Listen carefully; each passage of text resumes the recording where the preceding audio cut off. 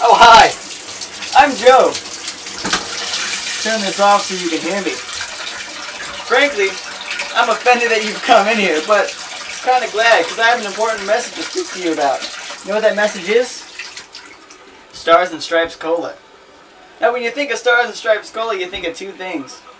Cola and America.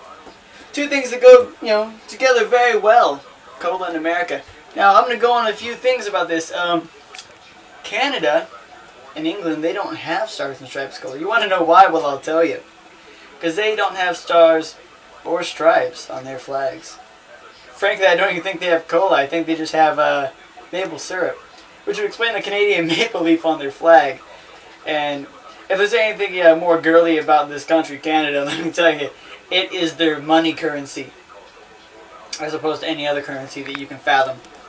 Loony? I don't get it. You can't be really hardcore. How much you want to pay for the slap dance? I got 4 loony on it. No. You need American dollars. You get that in America. Same as Stars and Stripes Cola. You think of Stars and Stripes Cola, barbecue, hamburgers, hot dogs, ribs, chicken cooked just right, little dogs running around nipping at your feet, but you don't care that he's trying to steal your food. Thank God he's not humping you or Nana. Last thing you need is, well, the dog sticking it raw dog inside of Nana and ruining the vacation and having something to talk about with all your friends. And, well, that'd be just fine. Now that I think about it, it'd be great. A couple other things that I would like to talk to you about. Comments, we don't have any yet. So if you leave comments, we want you to know that we will get back to you. We don't censor our comments, because freedom of speech is another thing American. That's something Canada and England can't offer. Now, if you want to write to us, fan mail, hate mail, we don't care. We will feature you in a segment. We will respond to your emails, your comments. If you need to maybe boost up your own page, hey, Diabetic and Joe. How awesome are we? So awesome that we can do this. Now, you see those commercials that are infomercials for like the Magic Bullet. Let me tell you, I don't want to cook anything at 3 in the morning. I don't know why they do that. Frankly, at that time, I'm looking for porn. Now, be it that I only have basic cable and I don't have HBO, I can't get it. What I can get, between channel 31 and 66, the hours of 4 and 6, you will find Girls Gone Wild commercials. Or established men. And, well, frankly, if that's all you can get, you take what you can get.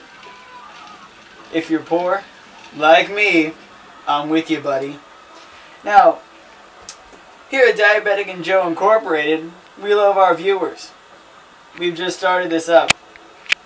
And we're going to be taking down in following episodes, Twilight, Edward, he's on our list. Obama, maybe on our list. We know who's really going to be on our list? Paris fucking Hilton.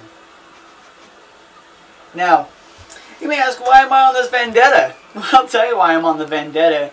I don't like people getting, credit or attention for things that they don't need. Did you know Lindsay Lohan blew a guy in an alleyway? Google it. It'll show you a picture. Terrible. And another thing, have you ever noticed when you see a celebrity nipple slip, their nipples look terrible than what you had imagined? My God, there was one about Avril Lavigne and she looked so haggard, I don't even know how I didn't throw up. Never mind, I did throw up. You know why? Because it was nasty.